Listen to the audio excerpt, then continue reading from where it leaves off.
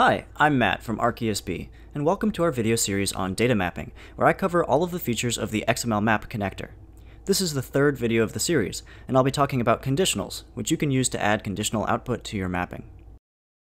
You can find information on mapping basics and the expression editor in prior videos in this series.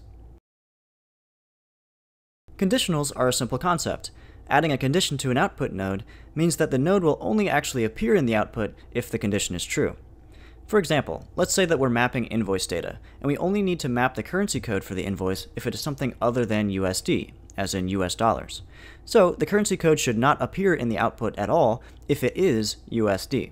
We can accomplish this with a conditional. We'll start by mapping the currency code value as usual. And now we can add the conditional by clicking the filter icon in the destination node. Inside the conditional editor, we can add a rule for the conditional. First, we specify the value in the source that we want to check against. In this case, it is also the currency code. Next, we select the condition operator, which in this case is not equal. And finally, the target value, which in this case is USD. Now we can save this and see the conditional displayed here in the Visual Designer.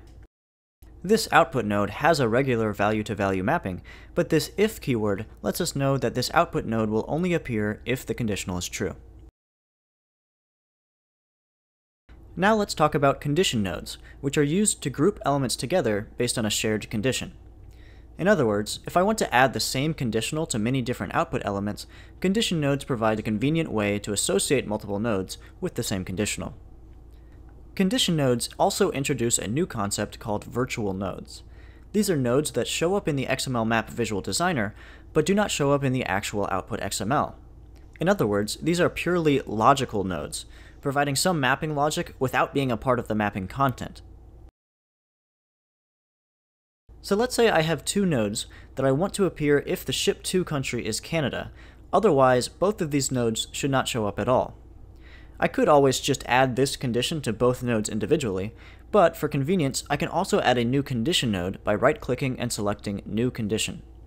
Once again, this node won't actually show up in my output, it's simply here to perform some logic. The process for creating the rule is just like the previous section. So the source value here will be the ship to country, the operator here will be equal, and the target value will be CA for Canada. Once I'm done, I can click Save, and now any children of this condition node will only appear in the output if this condition is true, in other words, if we're shipping to Canada. So I can just drag any relevant nodes into the condition node like this to make the condition apply to them. And that covers the two main types of conditional output: conditional filters on output elements, and virtual condition nodes to group them together. In the next video in this series, I'll talk about a different type of conditional logic called lookaheads, which are used when you have a repeated structure in the input, but only one of these repetitions has the value that you want to map. Thanks for watching, and as always, you can find more resources and even a free trial of the application at arcesb.com.